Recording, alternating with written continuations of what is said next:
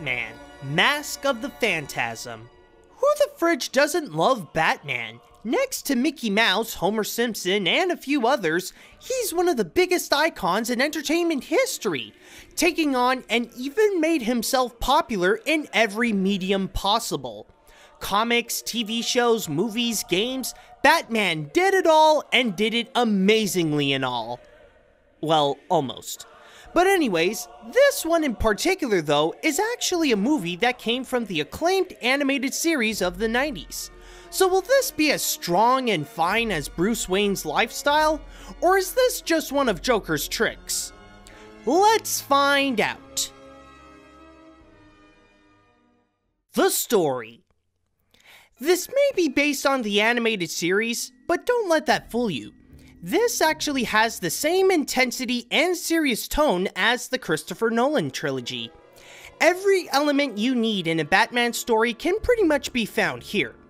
You got the detective angle, where Batman has to figure out some murders done by what's known as the Phantasm, and also the superhero angle, where they intertwine with some major action scenes. But it doesn't end there. The most interesting element of the story would have to be its own spin on how Bruce Wayne developed the Caped Crusader. Yeah, we all heard of his training with Ra's al Ghul as a kid and stuff, but this one tells a much different tale, where Bruce is an adult just entering in the world of crime fighting while falling in love with a girl named Andrea, and little by little we see where the elements of Batman come from. Sounds simple, but executes it in a manner that's very complex that not only connects it very well to the main story of the movie, but also to many other elements to the Batman lore. Not to mention that the movie goes all out in the action scenes. It doesn't hold back just because it's animated. It has the same high-flying, exploding, and crime-fighting action you'd get from the live-action movies. It even goes as far as having a death count. That's when you know the movie means business. People might find it weird that it comes from a cartoon out of all places, but this actually holds a great example of how a Batman story should be handled. The animation.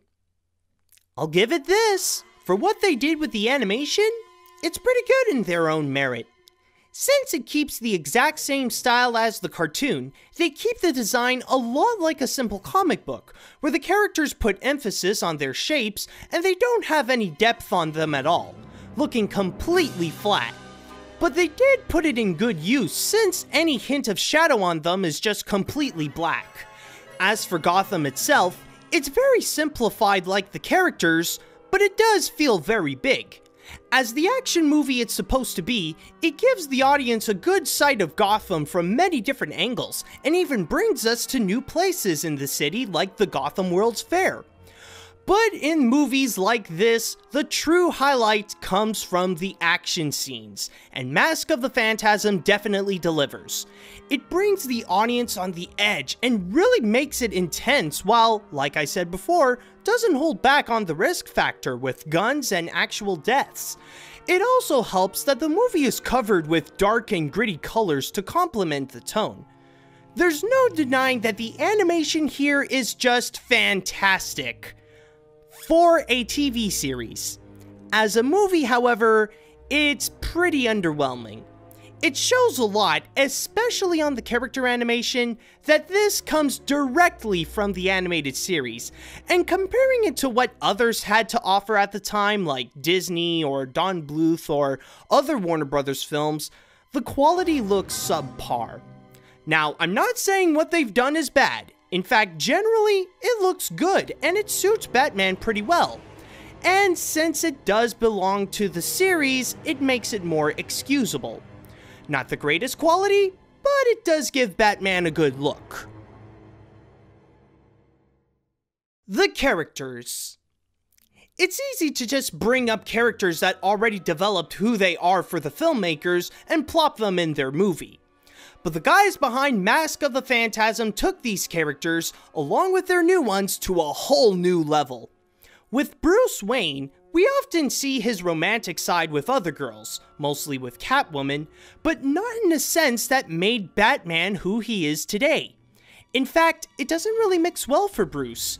It's not easy for him to have a happy life with a lover while simultaneously being the Dark Knight because he vowed his parents to live a life of justice. Then we have Batman's girl, Andrea Beaumont. At one point, she did fall in love with Bruce Wayne, but as the movie progresses, the reasons to why things didn't work out between the two and her family's connections become clearer, plus indicating how she feels about him now. And then there's the Phantasm, a pretty interesting villain whom I'm surprised doesn't make an appearance in other Batman incarnations afterwards.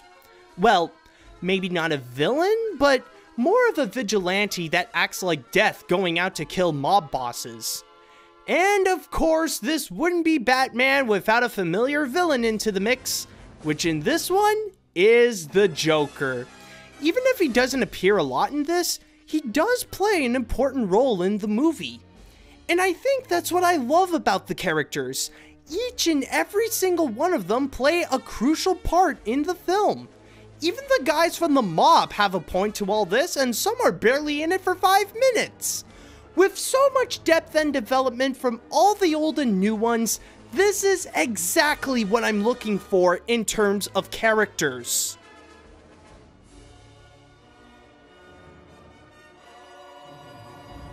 This'll sound crazy, but not only is this one of the most underrated Batman films, but also one of the best Batman films, next to The Dark Knight and the 1989 Tim Burton version.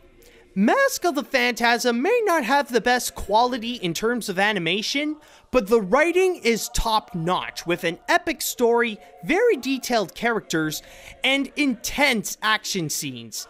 If you're a Batman fan of any kind, rather it be a DC enthusiast, or just someone who likes some of the movies, then you should definitely check it out.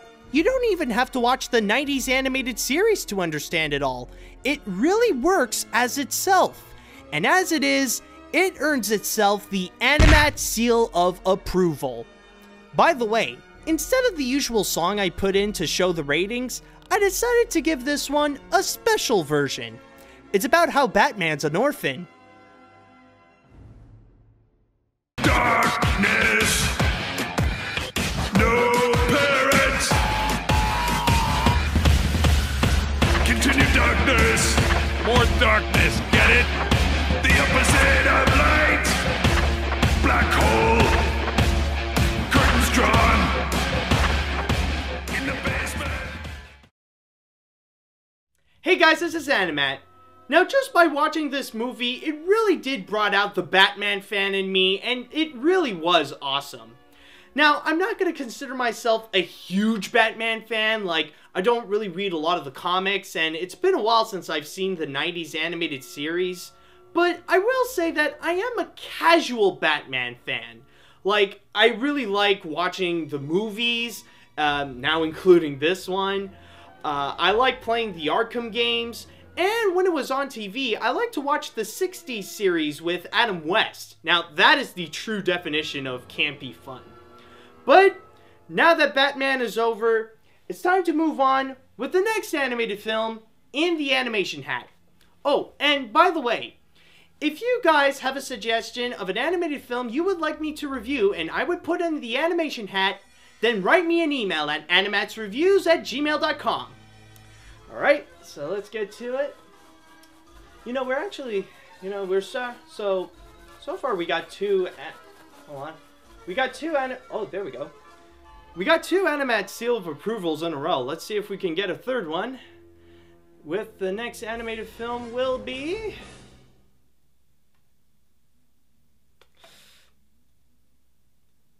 Holy crap. This one.